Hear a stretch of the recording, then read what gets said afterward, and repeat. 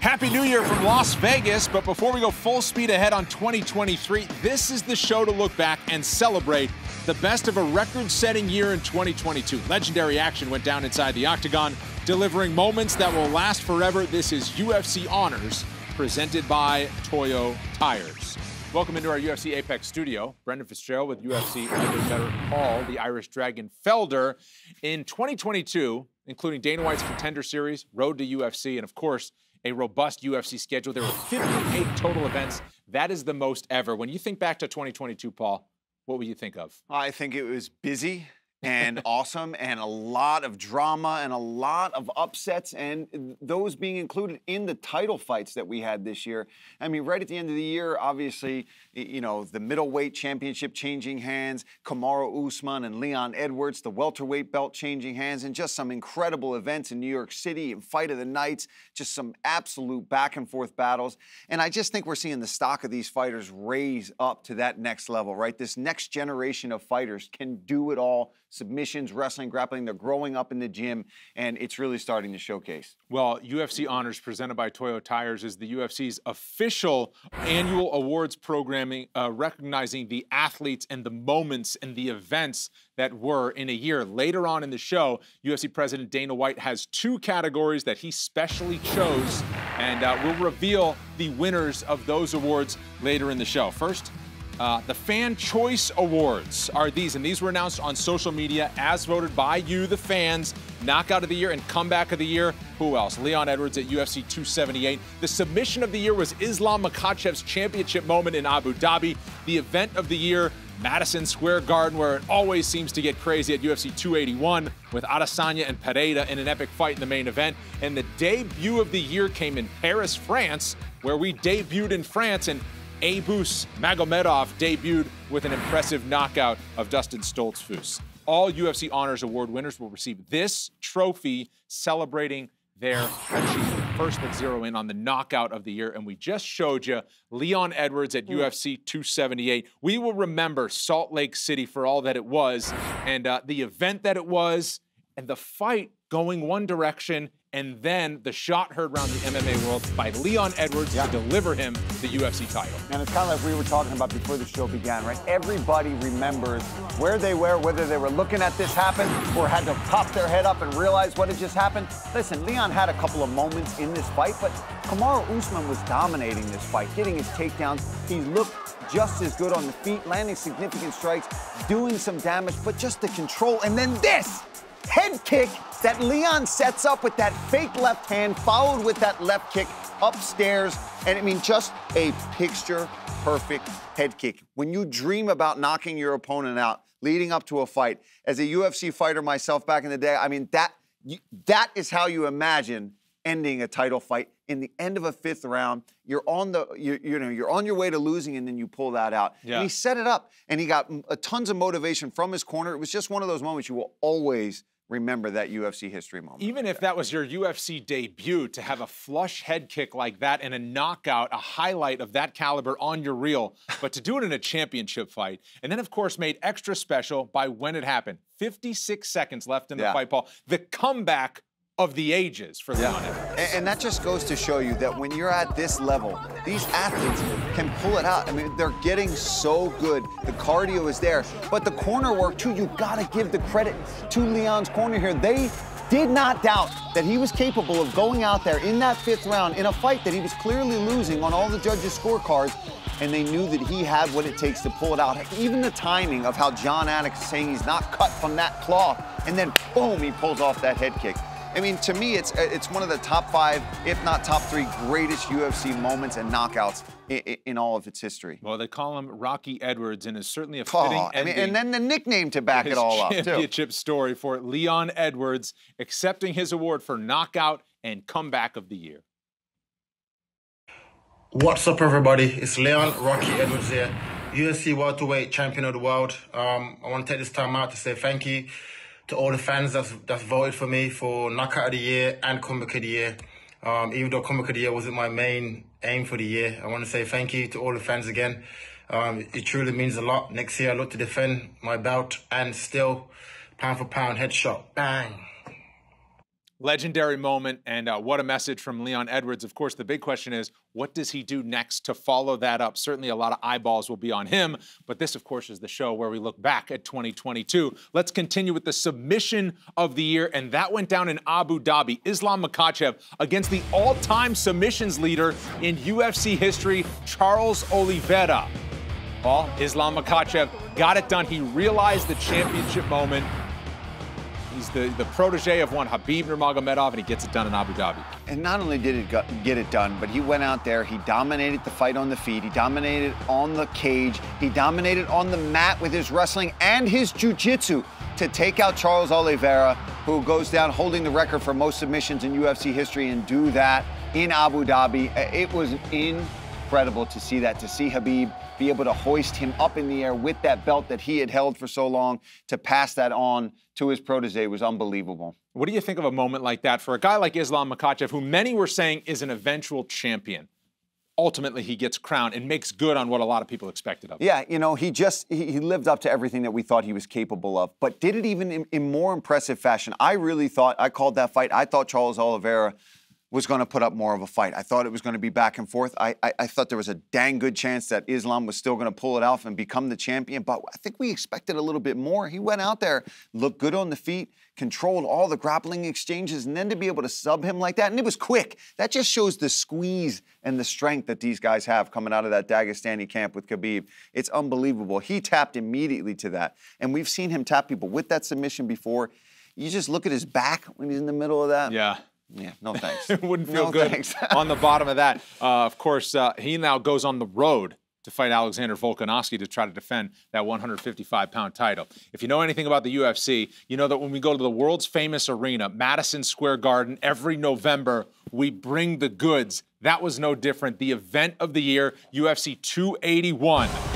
Israel Adesanya and Alex Pereira throw down in an epic fight. Another comeback, come from behind victory, if you will, for Alex Pereira, who takes the belt off of Adesanya. And, you know, we talk about the Kamaru Usman and Leon Edwards fight. This fight, a little different, right? That one was much more back and forth. But again, it looked like Israel was going to pull that off, and then Pereira does what he does best, goes out there and lays hands on chins and puts people out. Michael Chandler, I mean, you know, Dustin Poirier, unbelievable. The knockout there with Frankie Edgar on his retirement day. So sad, but yet you get to see somebody on the up. That fight had it all. That whole card was unbelievable. And I got to watch that pretty much as a fan. I was working the desk for that event to sit down there on the floor and feel the energy from that crowd with those fights going on, in particular, the Poirier and Chandler fight. I mean, Dustin Poirier just lives for those kind of moments. So does Michael Chandler. Right. He doesn't know how to be in anything other than an absolute all-out war. What can you say about the atmosphere of a Madison Square Garden, what it does to the event? It is different. It's just different. When you show up from the fight week, you know, you arrive in New York, you're walking around the city, you're right there in Midtown, you're walking around on Times Square. All the UFC fans are outside the hotel. They know where everybody's going to be. You can feel the energy, and you can see it on the fighters when they make that walk in MSG. They mean business. They're all going out there to put on the best performance they've ever done. They're all going out there to collect those checks. Have to shout out Zhang Weili, who got her strawweight championship back over Carla Esparza. With a submission that she kind of like improvised. It was unbelievable. Yeah. So we'll hear from Zhang Weili in a little bit as well, but not for that event. Meanwhile, we'll go to the debut of the year. Paris, France, we debuted there as a promotion, but it was a debut fighter representing Germany, Abus Magomedov, and you can't do it any better than this in terms of breaking onto the scene in the UFC. Yeah, Abus is a guy that had a lot of success outside of the UFC and finally makes his debut against Stoltzfus and wastes no time, goes across, kicks him square in the face, busts his lip wide open. The fact that Stoltzfus didn't go down right there, but then he just follows it up. It's just, I mean, I was cage side for that. The impact of that front kick followed up by these just monstrous punches. He's got great wrestling as well, good jiu-jitsu. This guy is a beast for that weight class of 185, and he's also just well-rounded and a fun fighter to watch. I was spoiled last year. I got to call these. I was going to say 19 seconds for the knockout.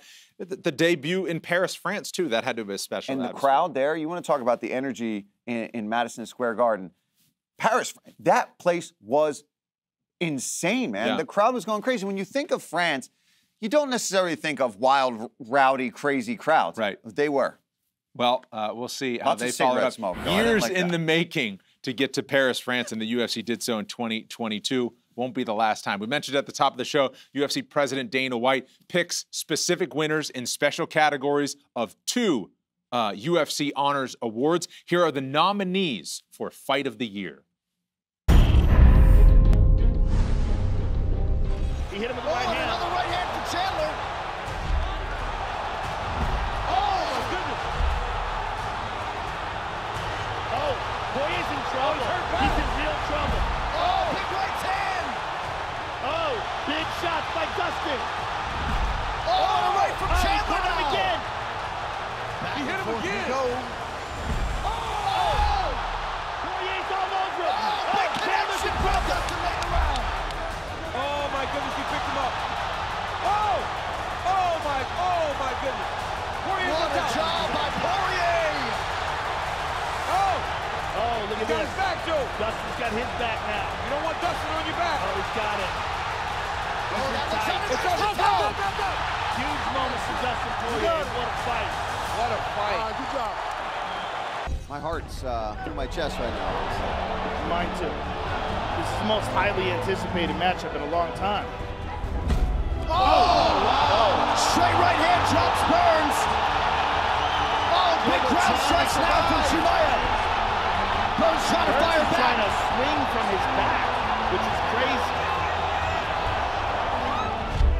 Oh, Gilbert clipped him in the left. Oh, and an uppercut for Burns. Chimaev backs up. Oh, he tagged him again. End of the round for Chimaev. Oh, and now Gilbert Burns has knocked out Chimaev. Chimaev starting to tee off. Burns in a world of trouble, or so it would seem. What a fight. Stop! Stop! Good job, guys. Oh, nicely done by Sumo Darji. Oh, my goodness. Huge left for Sumo Darji. Schnell on the ground now. Oh! Huge standing elbow now for Sumo Darji. That was beautiful. Oh! Huge elbow again! Oh! Fight back. Remarkably, still 2 minutes to go, round 2!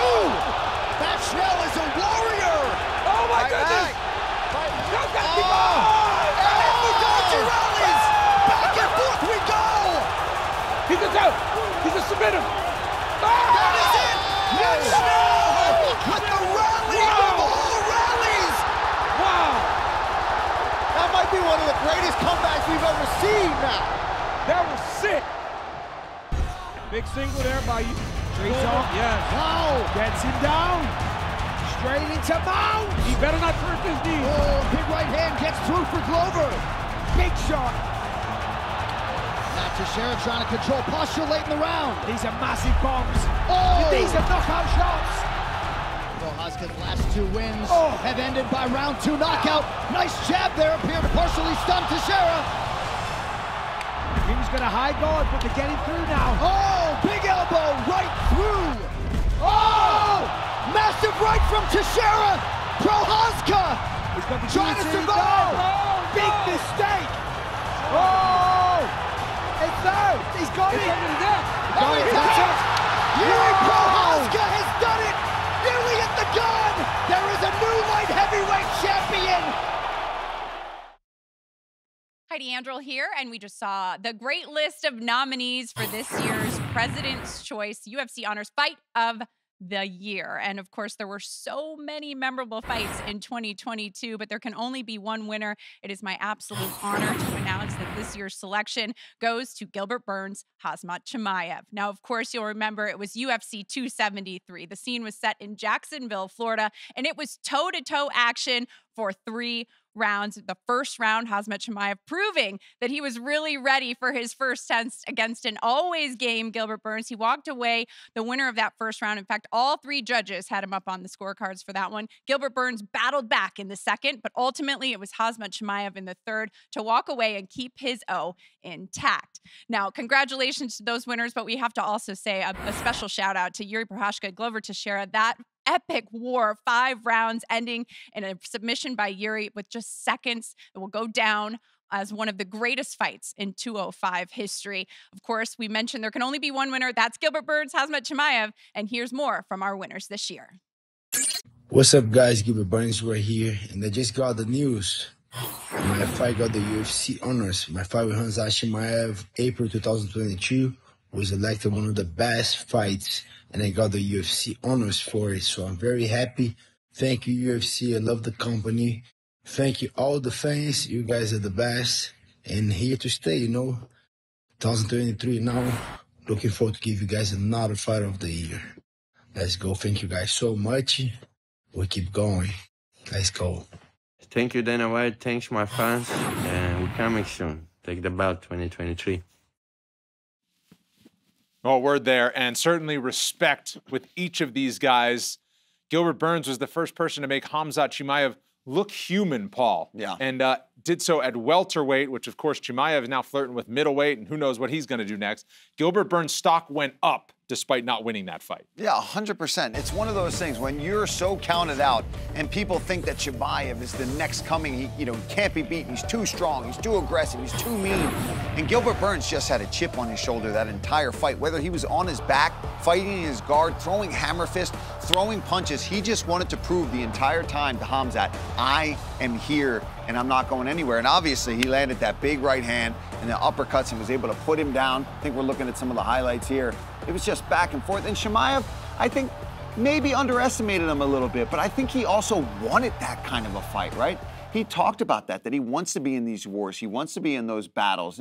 He's a true fighter, and he got to show that. It's one thing to go out there and finish everybody, but we don't really trust you to become a champion someday until you really get tested. And he's been tested, so I'm very excited to see what 2023 is going to hold for Chimaev. And for both of those guys, UFC 273 in Jacksonville, Florida last April was when that one went down. This is UFC Honors presented by Toyo Tires, and there is one more award to give out by Dana White. Here are the nominees for Performance of the Year. A little bit different approach from Andrade. Not forward pressure. She said, I need to be more tactical in this fight. Kick got to the chin. It's not what we usually see from Andrade. Andrade has been known to blitz forward and throw caution to the wind. Oh, right cross. Andrade decides to close the distance. Oh, this is... Look for an arm triangle. Oh, look at this. No way. Triangle. Standing arm triangle for Andrade. Can she get her down? Doesn't matter. Oh, my God! Are you kidding me? I was talking about getting her to the ground. Jessica Andrade! Wow, that looked tight immediately. Strawweights, she has returned. Oh, Chandler caught him with a left hook there, though. Oh, he hurt him again. He hurt him again. Oh my goodness. Beautiful Did you see? takedown. That was a beautiful double leg there. Oh, boy. Runs him over on the ground and pound. Fantastic round one. Out cold! With a front kick to the face to knock out El Cucuy. How about Iron Michael Chandler? Wow.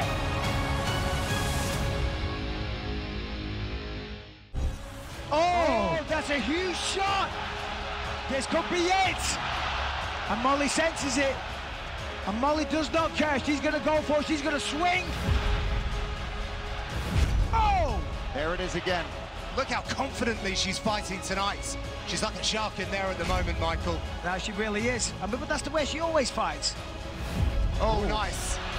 Molly's having a lot of success with that right hand. Oh, my word! Wow! What an unbelievable moment for Meatball Molly.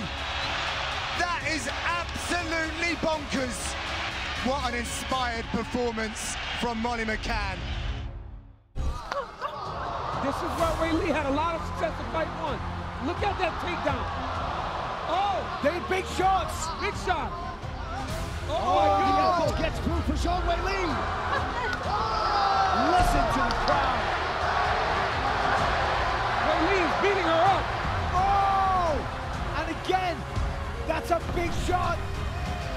Oh, spinning back fist. That's it. Scorpio Jacek, and that'll do it. Sean Ray Lee putting a capstone on the rematch. Oh my God. Heavy kick. Spinning attack to the body now from Chito Vera. Oh, there's a nice head kick. See, and this is where Chito starts to get ahead, is when he starts landing those kicks, gets his rhythm. Oh, it hurt him bad. That one hurt him bad. Chito stalking his prey. There he is again. Unbelievable output. Chito hasn't got a mark on it. And on the flip side, Rob Font's face is falling apart. Oh, wow! The heel straight upstairs. There it is again. He's hurt. Once again, late in the round, Font on wobbly legs.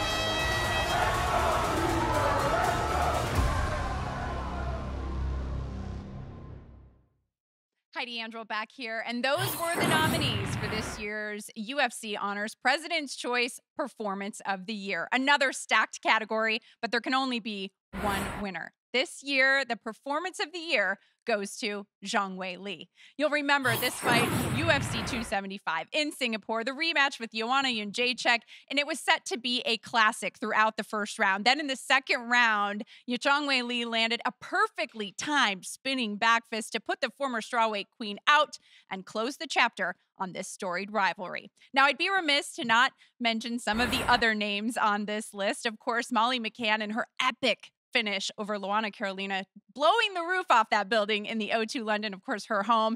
And then Michael Chandler, that front kick to Tony Ferguson's face, knocking him out. Absolutely spectacular. No one does that to Tony Ferguson. So there were a lot of memorable moments, a lot of great performances, but a Zhang Weili who walks away the winner. And here she is. Thank you, UFC and Dana, for honoring me with the Performance of the Year award. 2022 has been a great year for me to grow as a fighter and to come back to be a champion again. I want to thank everyone who supported and believed in me. Thank you. Well, Zhang Weili is a champion again heading into 2023. The fight that got her the title shot at MSG went down in Singapore, and we've known for years now that Zhang Weili is a top caliber athlete, especially in MMA and at the highest level. But that spinning back fist from somebody who knows something about a spinning elbow or a spinning back fist, what do you think? Oh, man, I mean, and to do it in a rematch against one of the best female strikers in UFC history, to land that move is unbelievable and just so well timed. She's so strong, she's so fast, she's so athletic, and we've just seen so many improvements in her game. But this fight, the first one was insane. Then she comes out and just puts a stamp on it and lets her know, look at that. Oh, I mean, there's no answer. When you flatline somebody straight to the canvas and they're like, you know what? Yeah, it's done. That's a beautiful spinning back fist. Well, that was at UFC 275 in Singapore, the rematch of their epic clash at UFC 248 in March of 2020. And for Zhang Weili, she is a champion that's held the belt twice now. That division is as stacked as it gets on the women's side of things. Yeah, it's going to be very interesting to see how things play out in 2023. And I think she has the ability to hold it for a while now. And I think when you first get that belt and it slips through your fingers and things don't go your way, you lose a little bit of confidence. But now, with those two performances that she's had to end her 2022, I think she could definitely become a champion that holds onto that belt for an extended period of time. We shall see. Speaking of 2023, UFC honors, we will sit here at the beginning of 2024 and we'll be handing out these awards to the performances and the fighters in the knockout and the submission of the year in this coming year. Paul's reaching for it right now. If you want a comeback fight, maybe you can win one of those. Yeah, right. I'm not getting one of them if I come back, unless it's, old guy of the year. We'll see if they institute that category.